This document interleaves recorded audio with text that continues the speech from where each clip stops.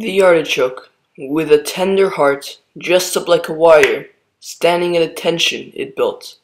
A small helmet under its scales, it remains unshakable. By its side the crazy vegetables, uncurled, their tendrils and leaf crowns throbbing bulbs in the subsoil. The carrot, with its red mustaches, was sleeping.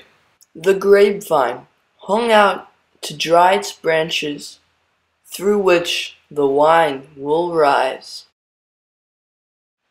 The cabbage dedicated itself to trying on skirts.